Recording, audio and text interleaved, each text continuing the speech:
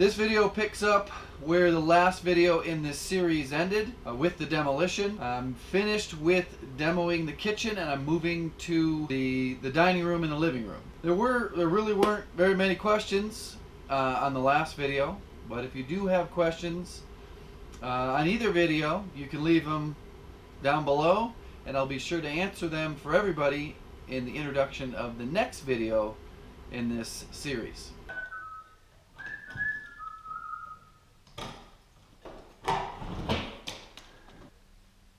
So there have been some wildly incorrect claims in the comment section about home construction and everything from electrical to bathrooms. I mean, it's so far from reality. I have no idea where these people are getting their information. It's definitely not first-hand information. So this house was built in 1997, and this is a 15 amp circuit here that I'm removing one receptacle that was in that half wall, and this is the original outlet.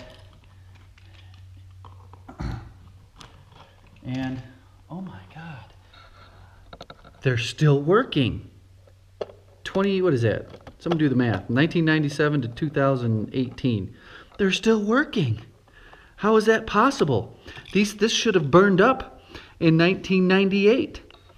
I swear these people are making these outlandish claims that, oh, you can't do it that way, it'll only last a year. It'll burn the house down, or it'll leak and ruin everything. It's just so ridiculous. So what I do is I test for continuity between the hots. So this here is the hot that's connected to the line that used to go into the wall, and I'll pull these out. I'll pull one out and test for continuity between the two and find which one goes down that way.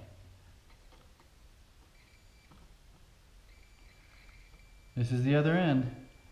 Now, if I put it up to the other black one, nothing.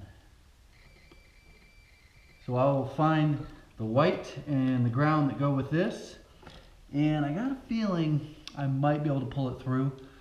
There's probably one staple somewhere around here, and that's it, because it just is going to go through a whole bunch of studs through holes. So I might be able to pull that right out. So I had my ladder set up in front of the door to get out of the house so I wouldn't forget it. Well, my wife moved it out of the way so she could get out of the house. I forgot to bring my ladder. And I have to get up on top of this plant shelf to start tearing that apart.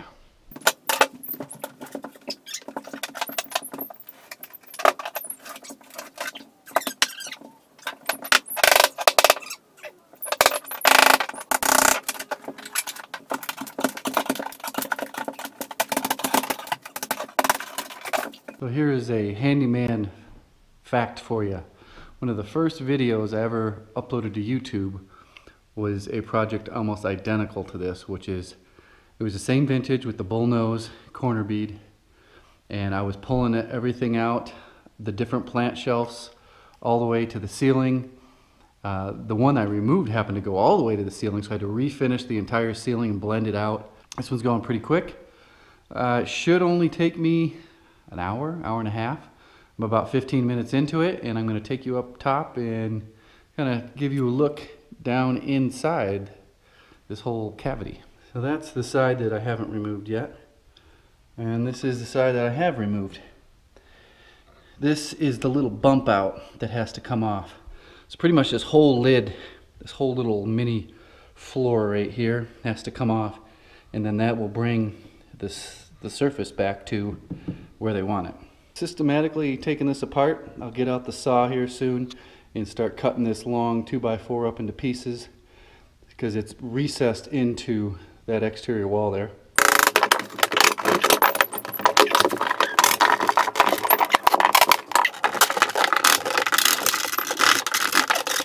So this house is on a golf course, has hardly any backyard.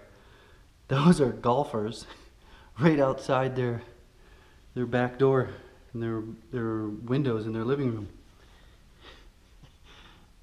Wish I had an air horn. right when he's getting ready to swing.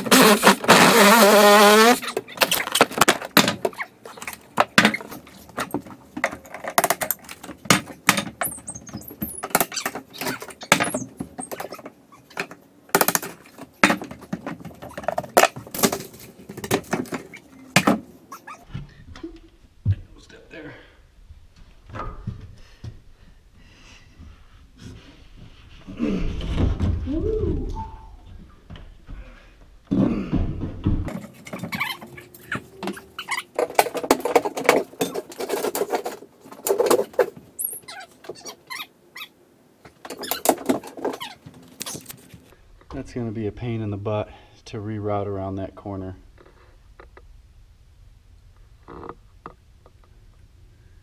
Oh well.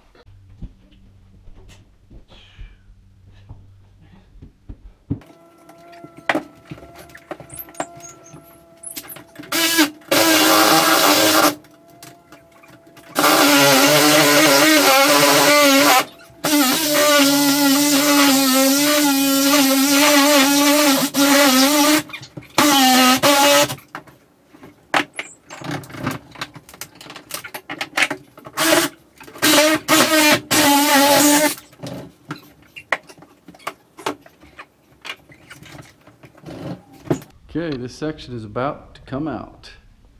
It's just hanging there by a thread, by a splinter.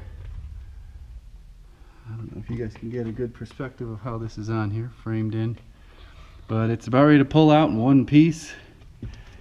Then I'll pop this floor piece out and move on to that one.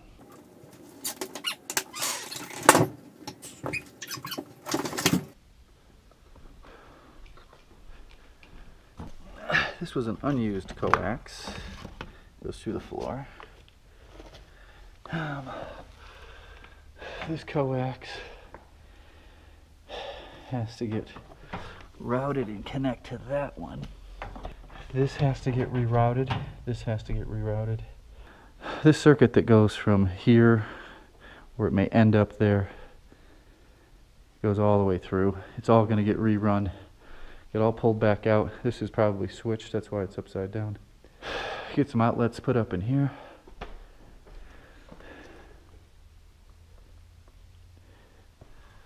This piece will come off.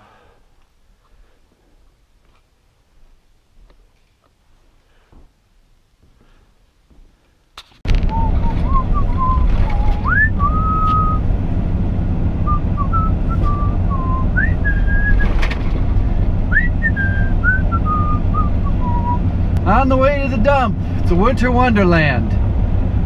It's 20 degrees outside, and I have half of a load.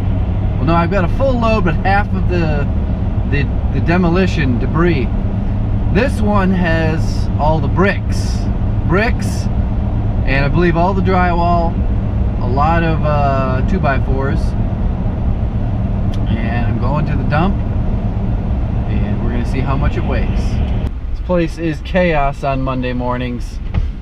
Hopefully I don't get run over. But as I am right now, I'm 7,400 pounds total. So what's your guess? Jeez, there's not even really a spot for me. Hopefully that guy gets out of the way. I don't get run over by a loader. The mornings are also chaos. I think it can, jeez. Oh! I think a spot opened up. Spot right there. Alright, we're here. Let's get this out. Trying to get run over.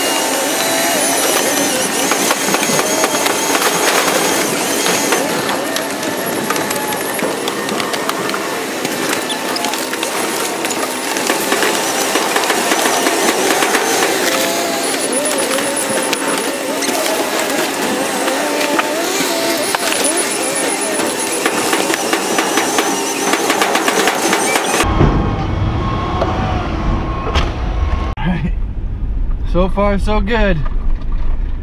In the home stretch. Got a garbage truck coming at me.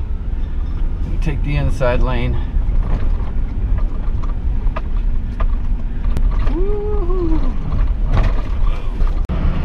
Okay, what were your guesses?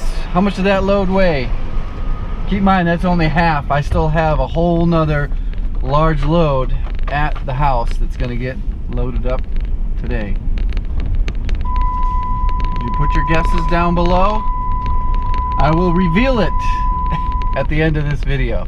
So the closest guess, I don't know, maybe I'll give a shout out, or I'll pin your comment, or maybe you don't want to be you know, talked about on YouTube. Oh, this guy's got to come in here. Holy shit. Is he coming in? He's coming in hot. Getting out of the way. Okay, try this again. So the closest guess wins. What do you win? You win the contest. That's what you win.